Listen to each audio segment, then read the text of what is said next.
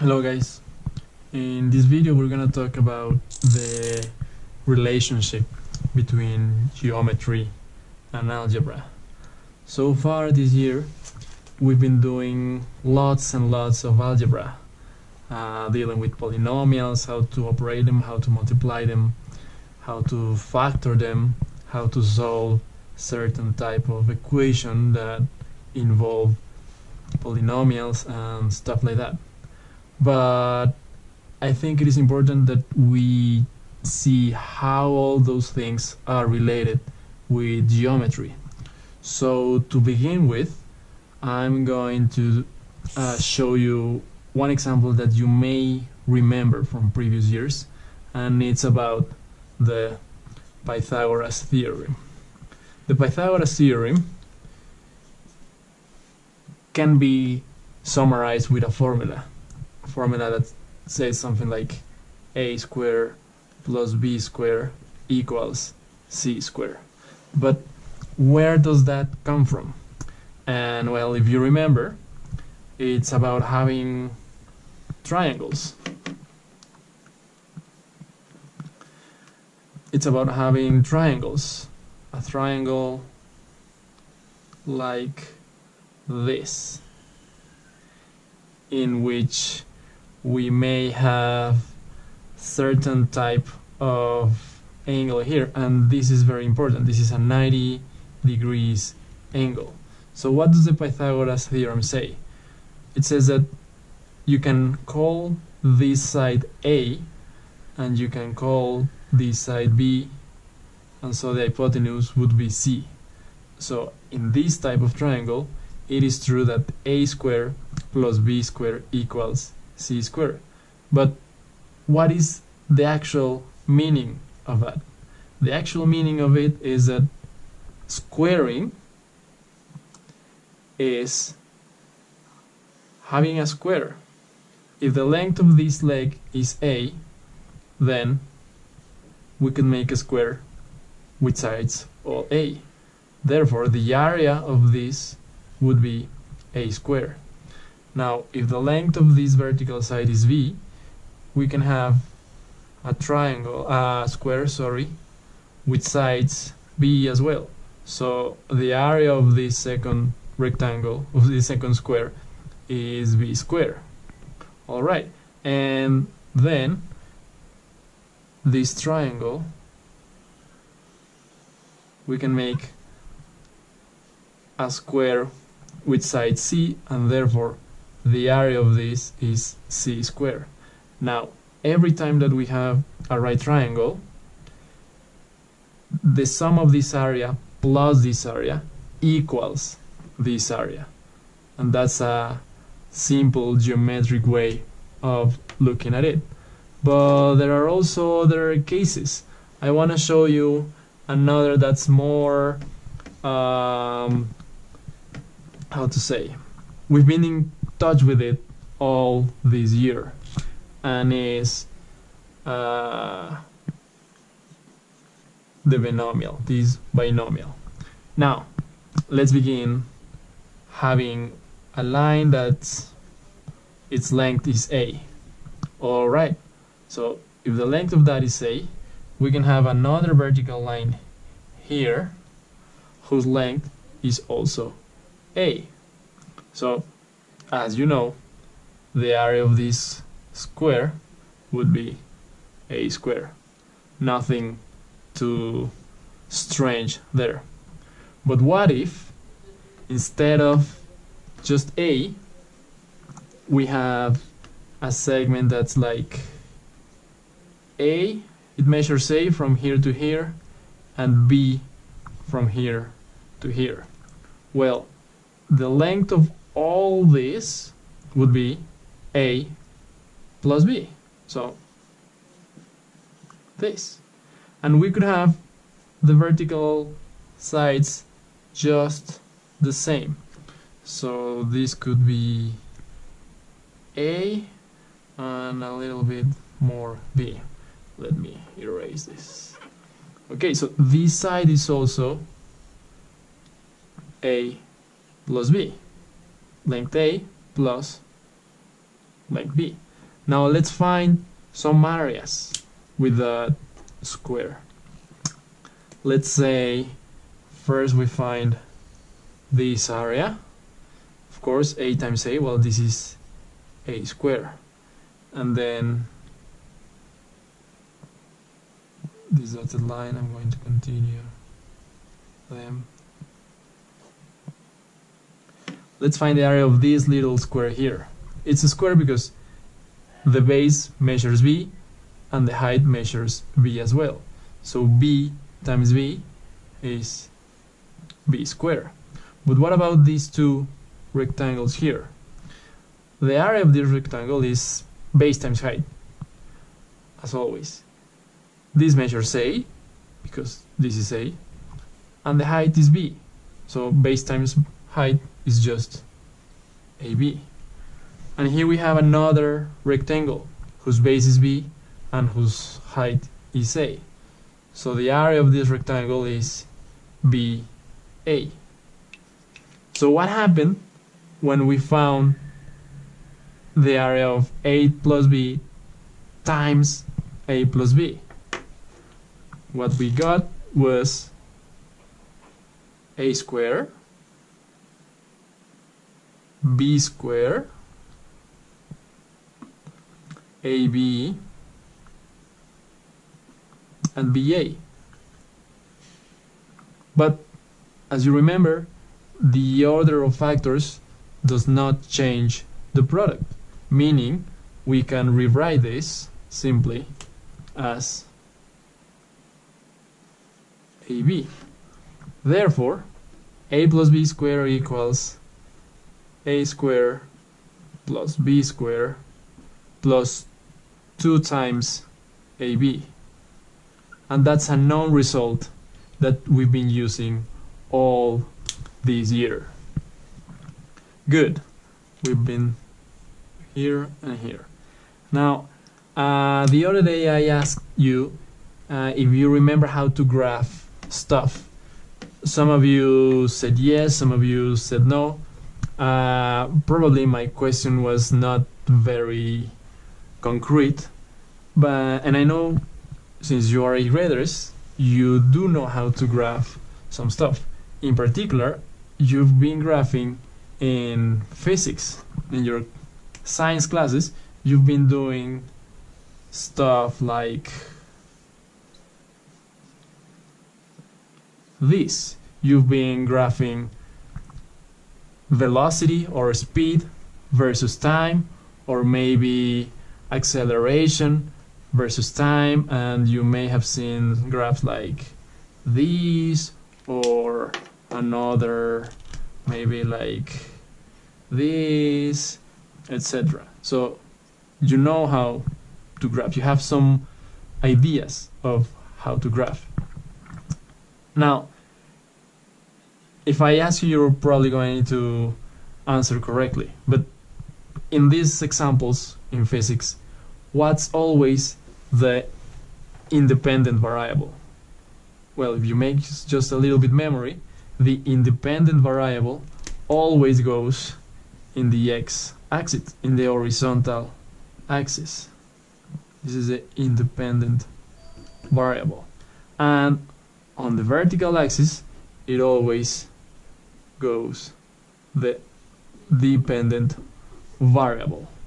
So in this type of graph, the acceleration depends on the time. How much acceleration we have, or speed or position, is going to depend on the time. So time does not depend on anything. That's why it's called independent. And acceleration or speed, velocity, whatever, depends on the other. So that's why it's called the dependent variable. So I want you to have that in mind, because there are many other types of graphs that we can do. For instance, we may graph a relationship, an algebraic relationship. What if we have, let's say, 2x minus 3? Well, just like that, you know it is a binomial, right? It's made of two terms, and you know, and you should remember that the degree of this is the degree of the highest power of x, so that is 1. The degree of this binomial is 1. Right, but how do we graph this? Just like that, we only have one variable. We need another variable that depends on this. Well, that's simple. We do this. Y is going to depend on x. And to graph this on a coordinate plane like this, well, we're going to do an in and out chart. An in and out chart is simply a table in which we give random values to the x and we see how much we obtain in the y. So let's begin, I don't know, and what happens if x is -1? If x is -1, then we have to plug this value on the formula that we have. That's going to be 2 times -1 minus 3. And 2 times -1 is -2. -2 minus 3 is -5. Good. Now let's do another value for x. Let's say 0. That's easy because 2 times 0 is going to be 0. Minus 3, well, that's just -3. Let's do a couple more. +1, let's say. So to find the value of y, we do 2 times 1 minus 3, and 2 minus 3 is -1, and one last. X equals 2. Well, 2 times 2 is 4, minus 3 is +1. So we have coordinates. Remember, on an x and y plane, we have coordinates. These are the coordinates we have. -1, -5. So we may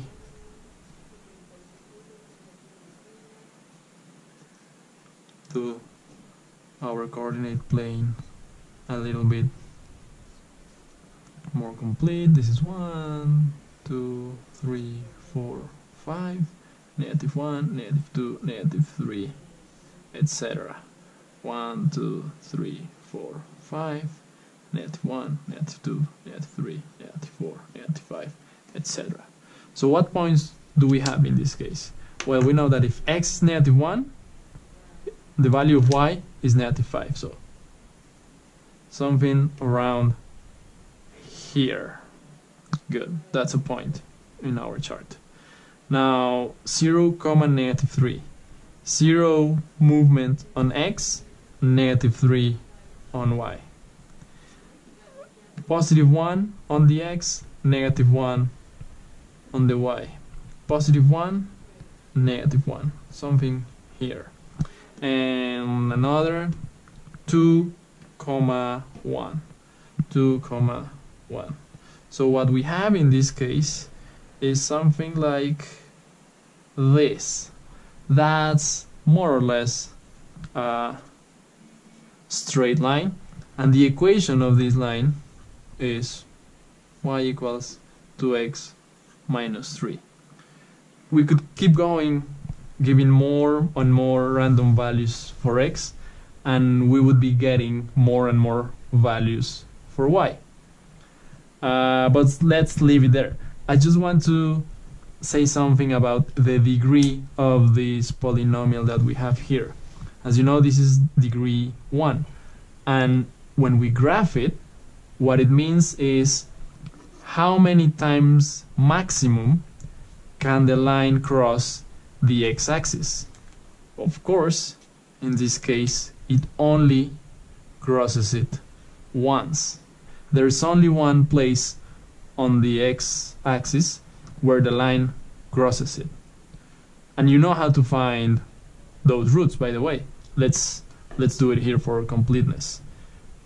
You know how to find those roots, those solutions. You make it equal to 0, and then you just isolate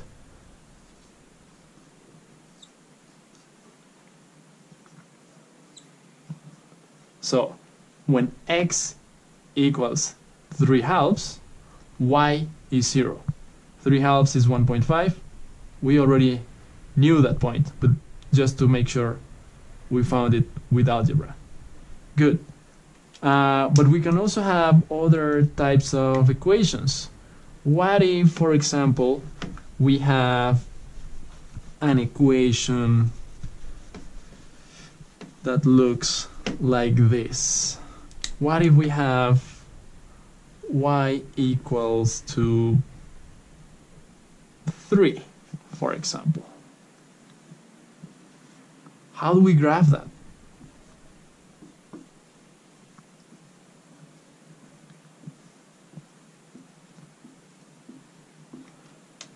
Well, to begin with, we can ask ourselves, what's the degree of this polynomial? Because you're going to tell me, well, that's a monomial. It's only made of one term. And yes, that's right. And what's the degree of this? The degree of that, since there is no x, there's no variable, the degree is 0. Let's keep that in mind. Now, since there is no variable, you may say, I don't know how to graph that. Well, it's actually simpler than it looks. You just need to see, where is y equal to positive 3? Well, it's right here.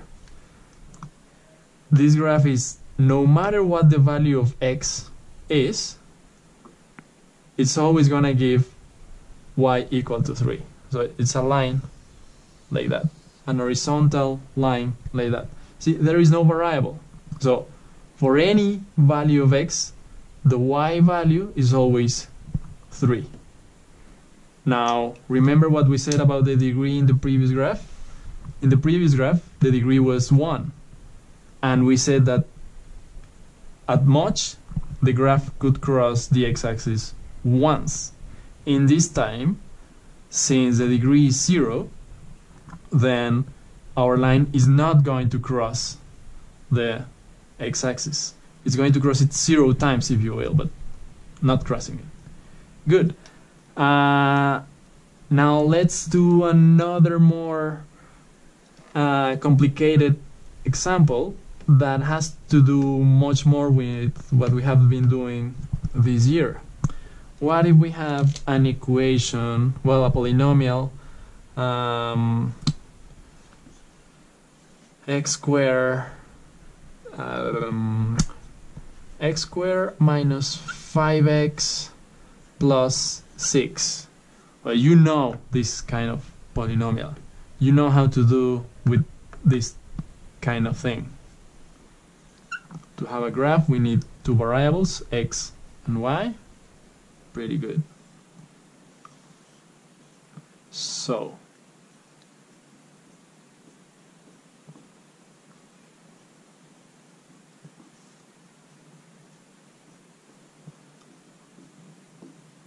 there we go. And the values of the axis.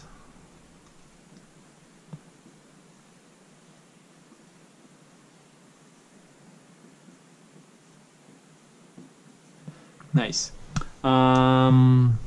So, for instance, you know how to find the roots. Actually, now that I remember, in one of the quizzes we did in the second term, the question was find the roots of this polynomial. Well, another way to understand finding the roots is find the zeros of this. So, find when this equation equals 0. And you know how to do that because you know that when you have a trinomial, you may try finding additive factors, which makes everything much easier. So let's see if we can do that here. Are there two numbers that multiply together give me 6 and added together give me -5? Yes, they are. -2 and -3. -2 times -3 is +6, and -2 plus -3 is -5. Alright, so that gives us two possibilities, x minus 2 is 0 or x minus 3 is 0, meaning x is 2 or x is 3. So, do we have coordinates for that? Yes. If x equals 2, then y is 0. So that's a point. 2, 0. X, y. Same here. 3, 0. So where is 2, 0? 2, 0 is here. And where is 3, 0? 3, 0 is here. Right, so we have those 2 points to begin with. Now let's say we want to find more and more points. Well, what we can do is try the in and out chart that we did last time, and we give some random values for x and find the associated values with y that depend on this relationship. So I don't know, let's say 0. What happens when x is 0? Well, when x is 0, we have 0 squared minus 5 times 0 plus 6. 0 minus 0 plus 6. So if x is 0, y is positive 6. That's like here. Okay, very high. Now another random value. 1, alright? So what happens to the y when x is 1? So we would have 1 squared minus 5 times 1 plus 6. 1 squared is 1.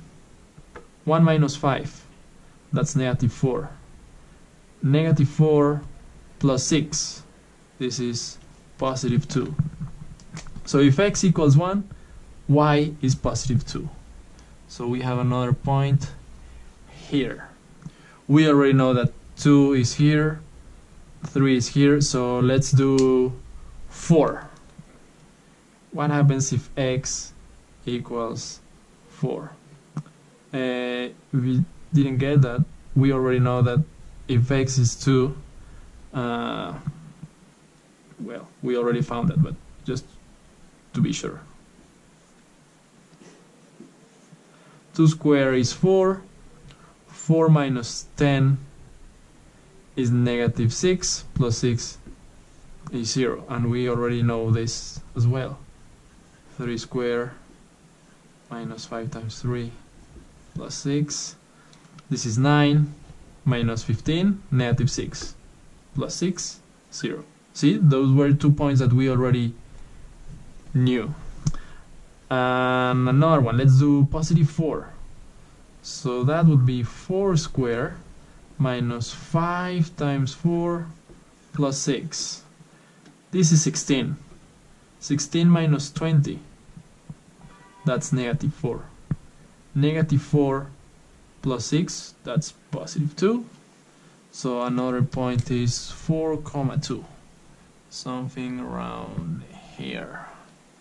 And 5. Let's see what happens when 5 is x. This is 5 squared minus 5 times 5 plus 6. Okay, so this is 25 minus 25. So nothing. Nothing plus 6, 6. So 5, 6, that's another point. 5, 6, and we are, whoops, I'm gonna have to erase this. Something like that. Alright. But what happens, and this is related to the Khan Academy videos that you've been watching, what happens between 2 and 3? Is there anything funny or strange there? What's exactly in the middle between 2 and 3? Well, that would be 2.5, but 2.5 converted to fractions is just 5 halves.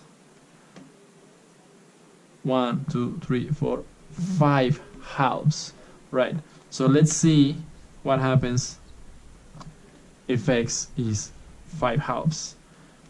We're gonna have to square some fractions, but no problem there.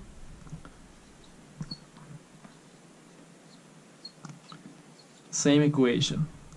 5/2 square, that's 25/4 minus 5 times 5/2.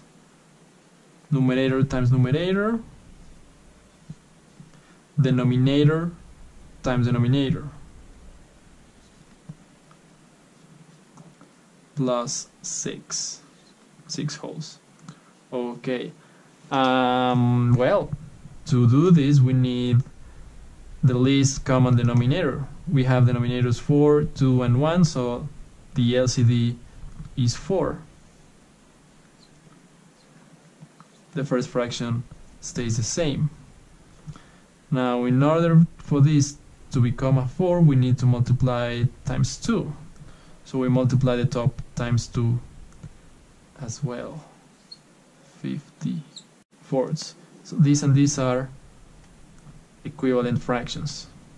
And then we need another fraction. Denominator 1 times 4 is 4. Numerator 6 times 4, that's 24. So, alright, we are set. We have 25 minus 50 plus 24. 25 plus 24, that's 49. 49 minus 50 over 4. Alright, well, this is just negative 1/4. So if x is 5/2, y is negative 1/4. So something like this. There we can have an idea of the graph that we have.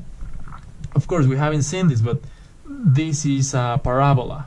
A parabola has the shape of something like that, more or less. Now, remember what we said about the degrees? What's the degree of this trinomial? The degree of this is the degree of the highest power of x, so 2. That means that at much, our graph is going to cross the x-axis 2 times. And that's exactly what happens here. At much, it crosses 2 times.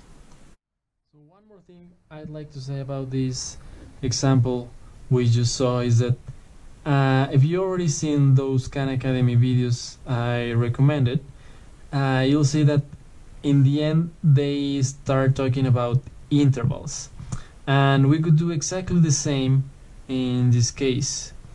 For this equation that we have, there would be 3 intervals interesting to analyze. One would be from 2 to the left, then another would be between 2 and 3, right in the middle, and then from 3 to the right.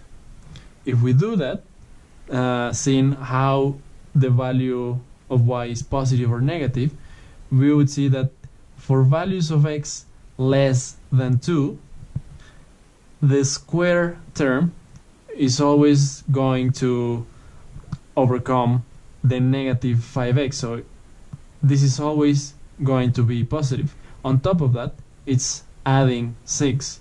So the further we go to the left, the more positive it's going to be. And exactly the same happens with values more than 3. The more we go to the right, the more positive it's going to be.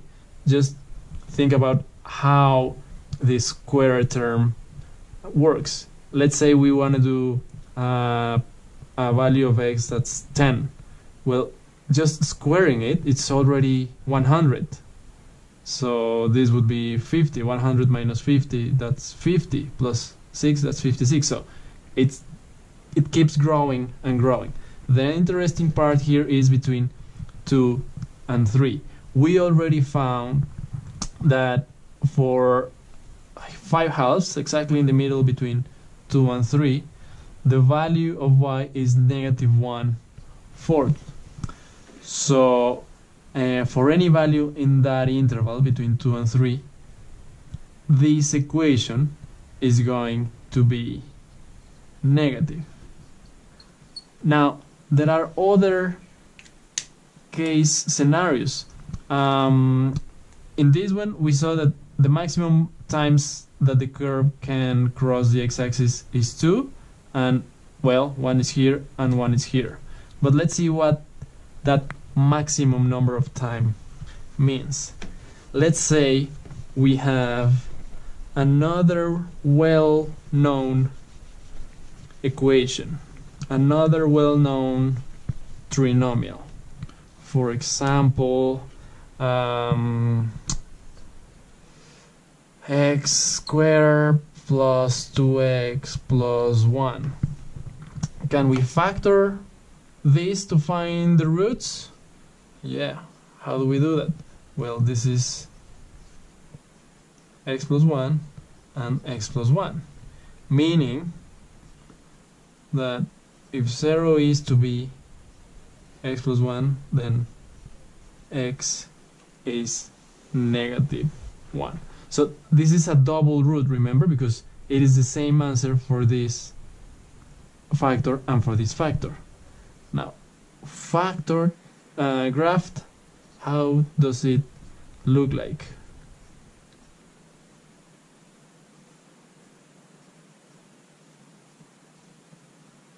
One, two, three, -1, -2, 3.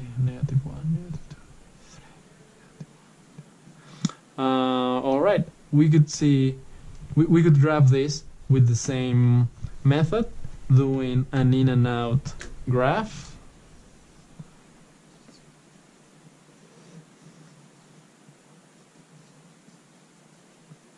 All right, let's do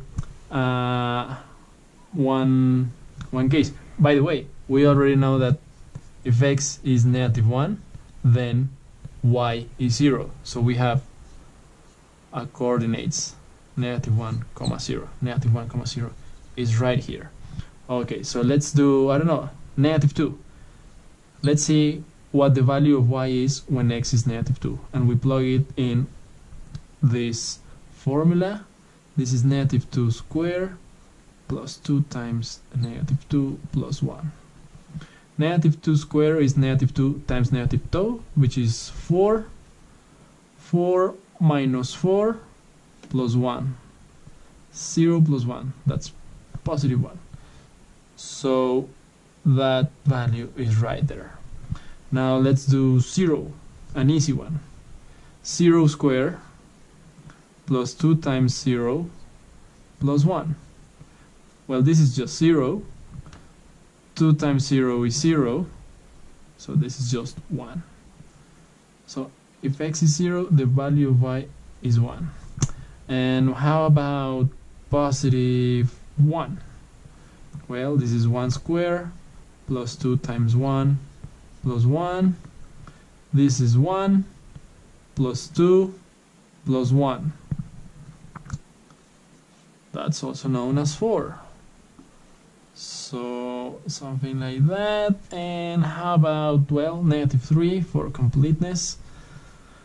We would have -3 squared plus 2 times -3 plus 1. +9 minus 6. +9 minus 6, that's 3 plus 1, 4. So in this case we are also around here. So what does this graph look like? Well, this is another parabola